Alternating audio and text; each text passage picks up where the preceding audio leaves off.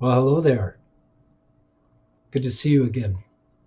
Hello, my peeps. This is Standswithbear. It's been a long time since I've done a video. Got a lot going on. Doing a lot of sessions, a lot of conferences, a lot of shows. But I want to come to you today and I wanted to tell you, actually have a conversation with you about a lot of things going on in the world today. A lot of chaos. A lot of people freaking out about everything that's happening in the political arenas, in the world events. A lot of chaos. But I want you to take heart in one thing, and I want you to understand something more than anything. We, as Starborn, have the ability to circumvent that chaos. And not only do we have the ability to circumvent that chaos, but we also have the ability to change it, to turn it around. I always say, out of chaos, we create beauty.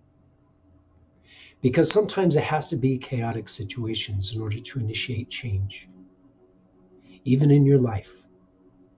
Take a look at the most incredibly harsh thing that ever happened to you, physically, mentally, emotionally, whatever it may be. Now look who you are today. Can you honestly say that that was a bad thing? Can you honestly say to the heart of yourself that that was something that was a completely horrible situation?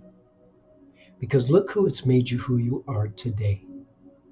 So rather than looking at the situation as it was chaotic, horrid, and keep that memory alive inside of you, step outside of your body for a moment and look at it in a third perspective view, third person view.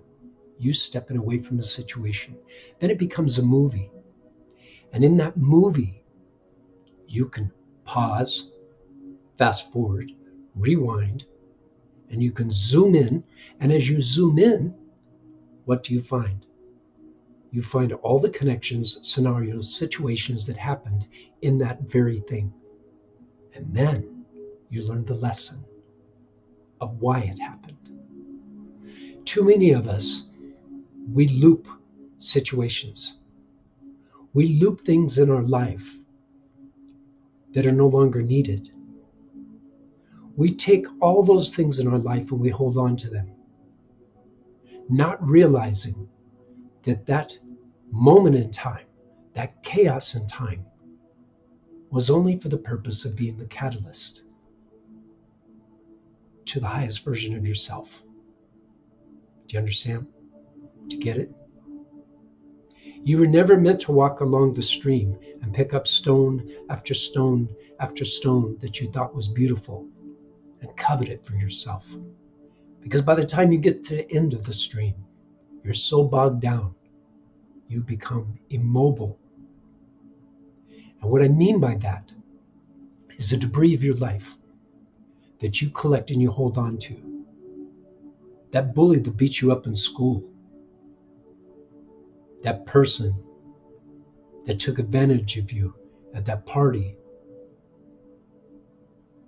Those memories, those deep, dark memories of being beaten or raped or hurt or emotionally abused or physically abused. Or that person you're angry at, your best friend, your parents, your boss. All these things are moments in time, little snapshots in time that was simply a catalyst. Do you not see that? All you have to do is step out of that and see it for what it is. And once you do that, you are no longer a part of it and it is no longer attached to you. And the freedom behind that is beyond words.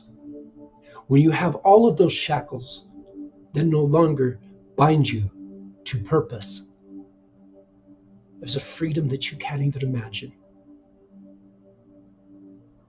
You are the key. You always have been. Never, ever allow another to take from you your light. You are much too powerful for that. People ask me what I do for a living. So many of you see me as the artist that plays Native American flute, whose music's being heard on a global scale. But truth and reality, what I do for a living is create Jedi. I create superheroes just like you. Go to my website, Standswithbear.com.